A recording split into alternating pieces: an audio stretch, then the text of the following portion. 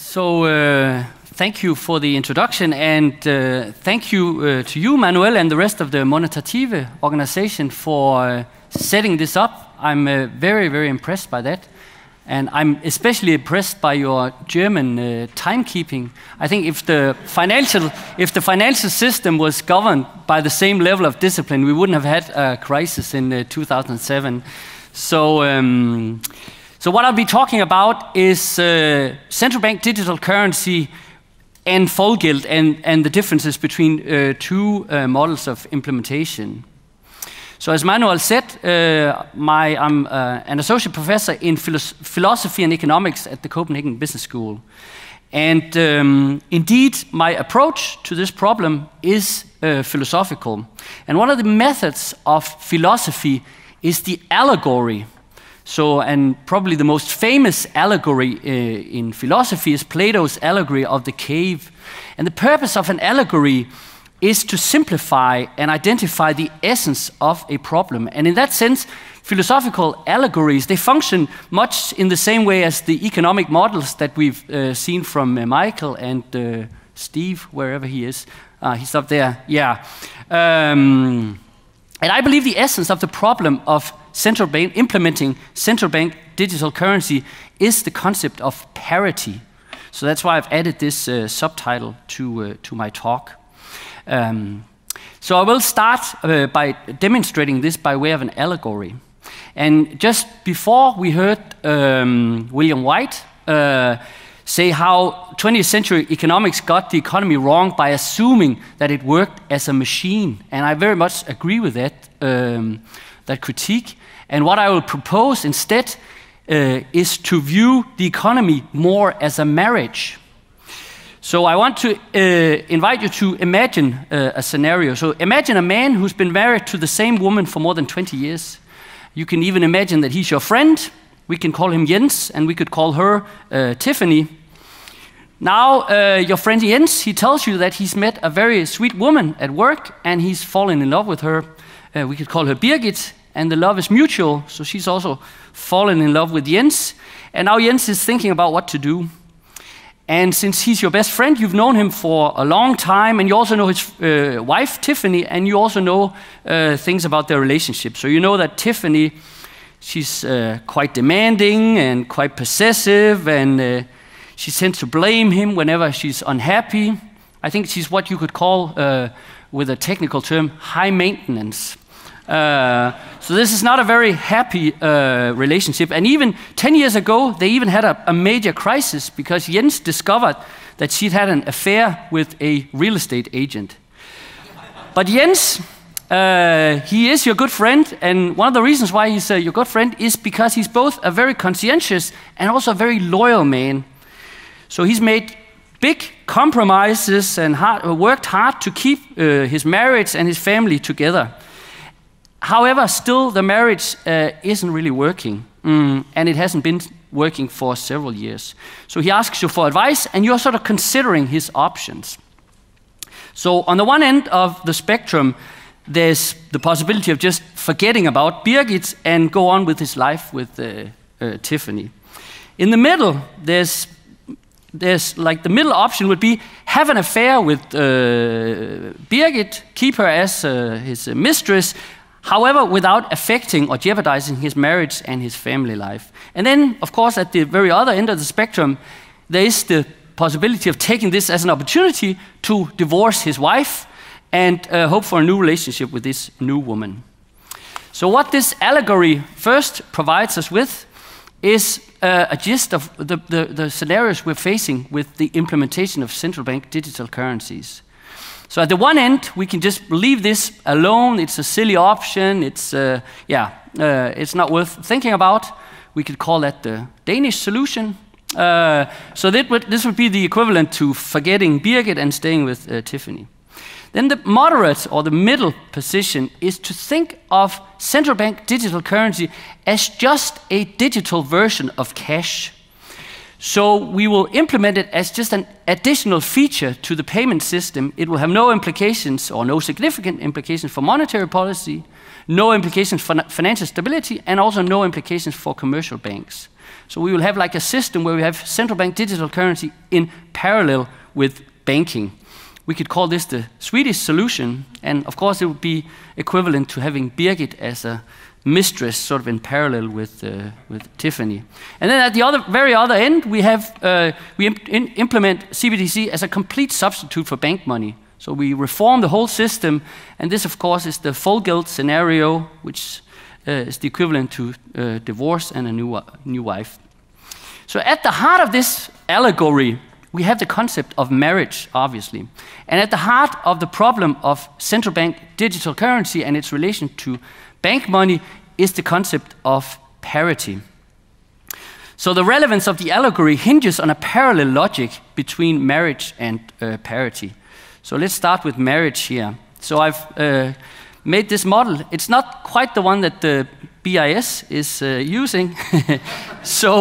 But as you can see here, marriage involves multiple dimensions. So there's a legal aspect, which when you're married, you have certain rights and obligations. There's also some moral obligations, which are, it's not only monogamy, but that's perhaps the most important one. And then finally, there's just the simple act of living together, having actual feelings for each other, and so forth. And in a marriage, these dimensions are obviously, they're connected. So on the one hand, they are points that hold together the marriage, but at the other side, they're also points where the marriage can break down. So let's turn now to parity.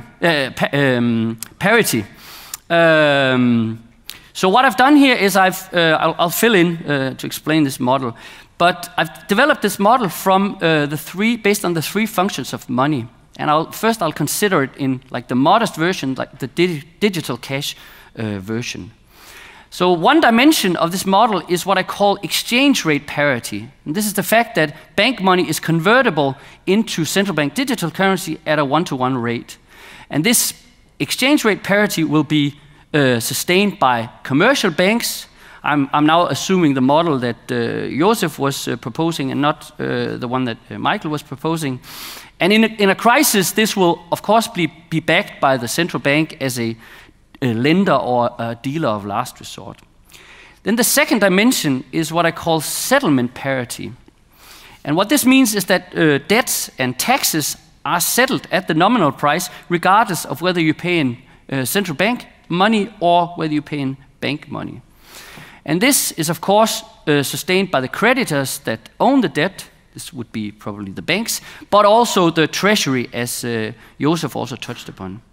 And then finally, the last dimension of parity is this purchasing power parity, which means that when we go out and buy assets, goods, and services in the market, we pay the same price regardless of whether we pay with one form of money or the other.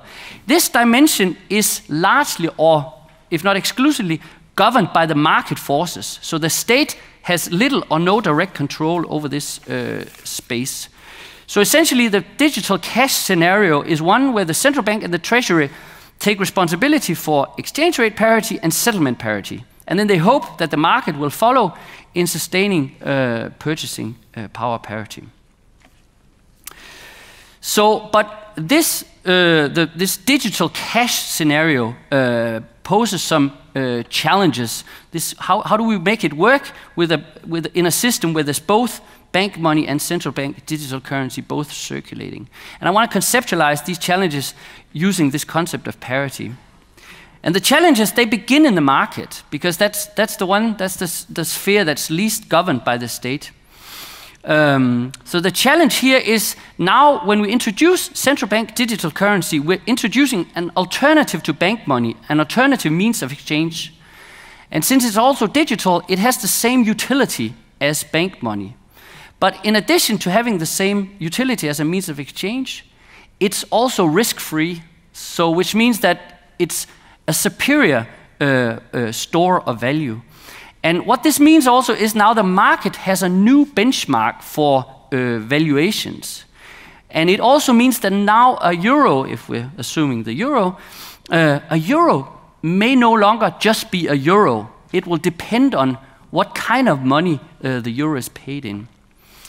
if we go a little bit back to our allegory, we see also how the problem here was, or started with the introduction of a new woman, and which would then set into motion an emotional re-evaluation of Jens's wife and his marriage. And the danger or the risk here is that the market begins to factor in the risk of bank money relative to central bank digital currency into prices. So the market may start quoting sort of split prices for assets and goods and services. And once that happened, purchasing power breaks down. And what then happens is that this feeds into the other kinds of parity. So first, we might imagine that money users will demand conversion of bank money into central bank digital currencies. So in that case, we will have a bank run. So there's a pressure on exchange rate parity.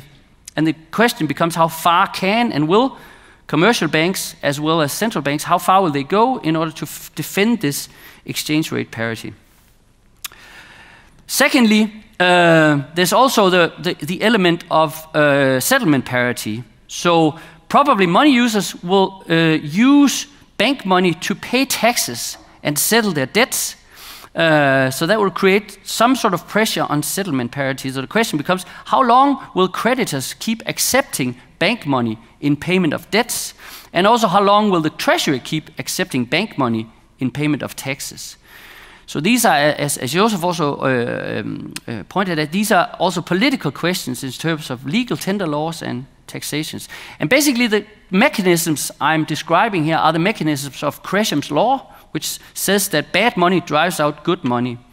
So also the possible responses from the state, if it wanted to sustain this system, is either to make good money worse, which means that central banks will lower the interest rates on central bank digital currency to compensate for this lower risk.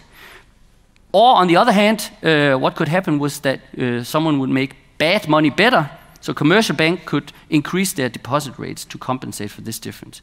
Anyway, to conclude this section, a digital cash scenario entails at least two open questions.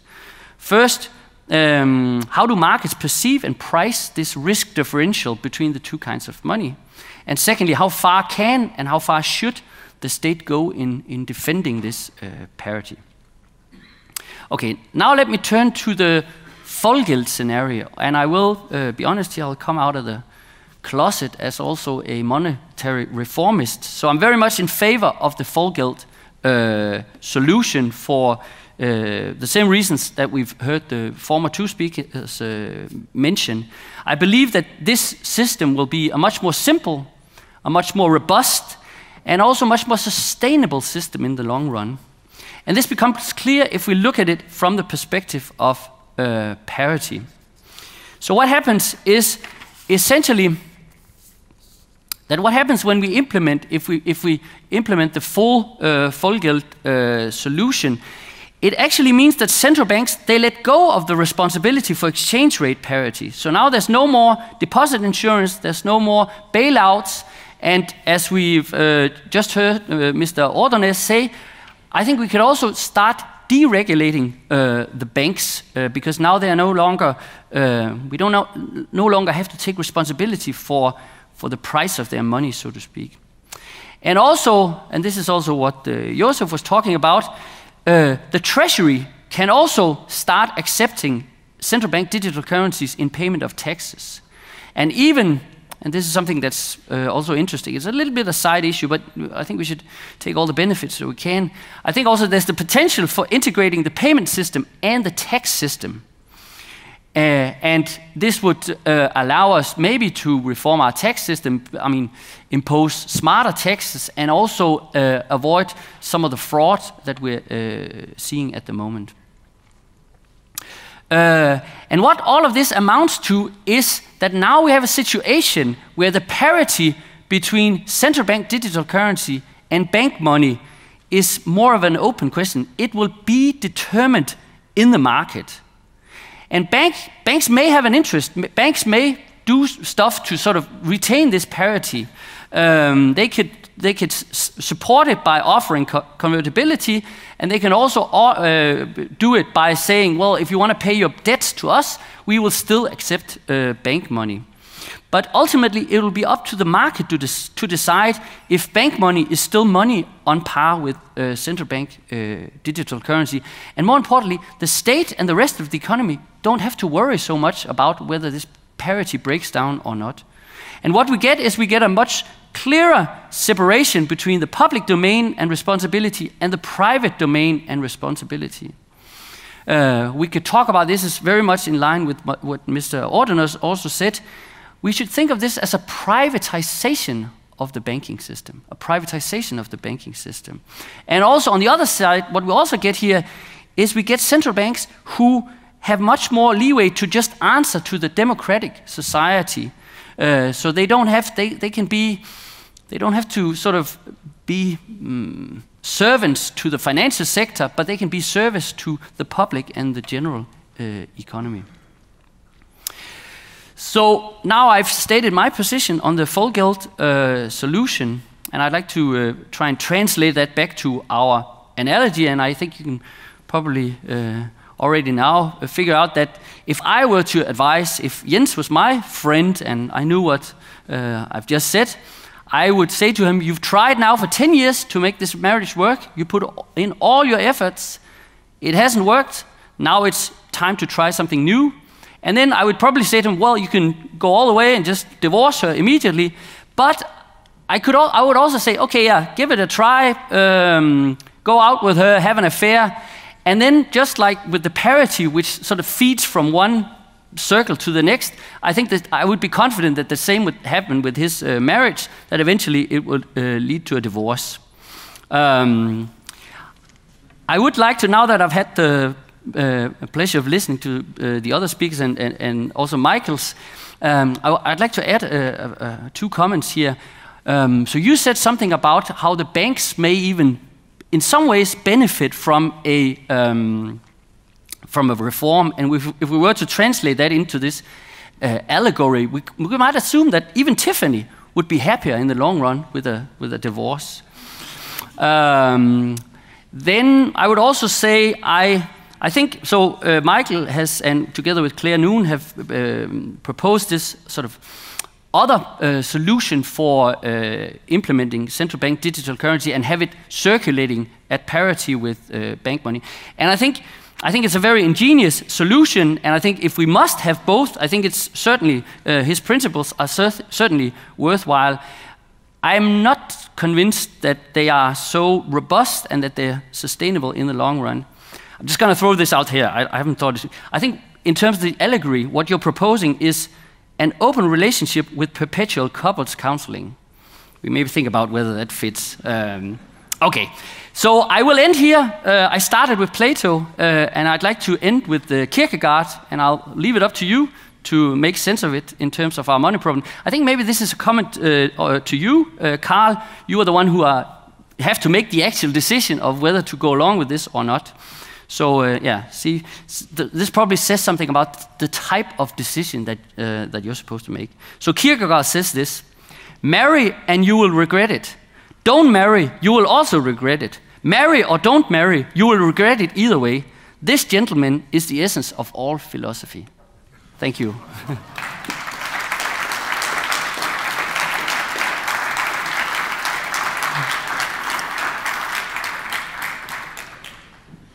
I think, Bjerg, you should, or the one could tell another story. Jens shouldn't have married Tiffany at all, because she is she's very seductive, so she has, and she's attractive, but she's a bad woman. Yes. And therefore, he should divorce at the end. Mm-hmm. But the role of the theory is the role of the mainstream theory is to tell Jens that the marriage to Tiffany is a wonderful thing. Yes.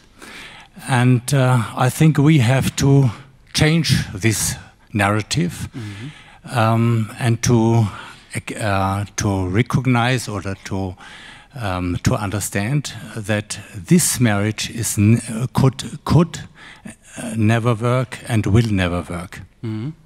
I think we could even. I very much agree with that point. And I think the narrative that the mainstream or the mainstream theory says is to say to Jens, "Oh, men are useless. You're so bad. You can't do anything. You can't do on your own. You're not a good man. So if you marry her, you won't get another one, and you can't." And I think we should step back from that and say, yes, we can. And I think there's been a tendency for mainstream economy to sort of put the state down in a way. That's also one of the critiques we often hear when we propose this monetary reform. One of them you get is, oh, how can the central bank know how much money is needed in the economy, as if they're completely useless and have no reason. So yeah, I very much agree with that. Yep. So I was, and this is kind of a question to all of the speakers of this session. What if the three of them are in the same boat, and Birgit, was it the wife's? The wife is still around. So I don't know if it's obvious the analogy here, but I'm thinking, what I've been wondering while hearing you, if we still have a banking sector, private, it won't disappear. If it's the too big to fail problem will still be there. So let me answer first in the concept of the allegory, and then in the second one. In the concept of the allegory, I think maybe they have children together. So she will still be, they still have to collaborate on the children, right? So they have to make that work. That would be in the yellow circle, right? There's still an actually life to be lived there, and they have to work that out. Okay, so how does this work? I think we still need banks. Certainly, of course we need banks. However, we don't need them to create money, but we need their help in order to move money around. And that's what banks used to be good at. At the moment, I don't think they're so good at it because they're so preoccupied by creating money. But I do think this kind of goes to also what Michael said, that in some ways, I think some of the banks would be better off in a way, because they would be forced to do what banks were sort of originally intended to do. And also what the economics textbooks tell us that they do, namely take deposits, evaluate possible borrowers, and then lend out to productive activities. And I think if we divorce this, the money creation and credit allocation, I think we could see banks doing much better. And another thing also, which also is something that Mr. Ordones touched upon, I think we would see a much better and much more healthy competition in the financial sector, which would allow us to harness some of the innovations that are right now happening in the fintech space. What's happening in the fintech space is you have a lot of, not necessarily young people, but a lot of young people coming up with a lot of inventions. However, what they all hope for is to develop an idea and develop a small company and then ultimately be bought up by a large bank. Because the way that the competition works now, they can't sort of compete in the long run with the banks. And I think if we did this, you would have much better competition. So we would see a lot of financial fintech innovation in a good way, is my positive vision.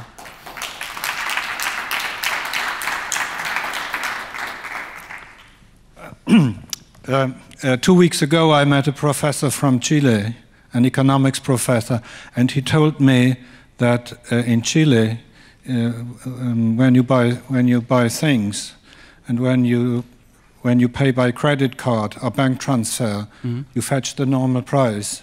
But when you try to pay in cash, you are fetched an extra price. Yeah. Isn't that counterintuitive?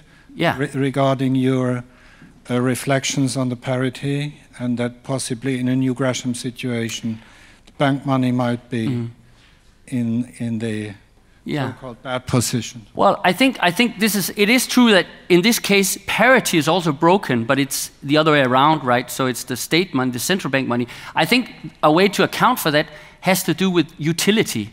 So the utility of cash is lower than the utility of electronic money. That's also what we see in Sweden. So in some places you can't even pay with cash because it's the utility of the electronic money. So it's another, but what happens now is that you introduce a new form of money with the same utility, and I think, I agree with you, it's not like then we implement this and then the next day we have a bank run. I don't think it necessarily is going to play out that way. However, I do think that over time, or at some point, markets are going to catch on to this. They're going to start thinking, oh, wait a minute, there's two kinds of money. And what's actually the difference? And then people start thinking, and then ultimately they think, okay, if the bank goes down, this disappears, and this one does, and then they start pricing that in. But I agree with you that we can't predict how long that's going to take. I don't want to be the one upsetting the timetable here. Thank you very much. Yeah, thank you.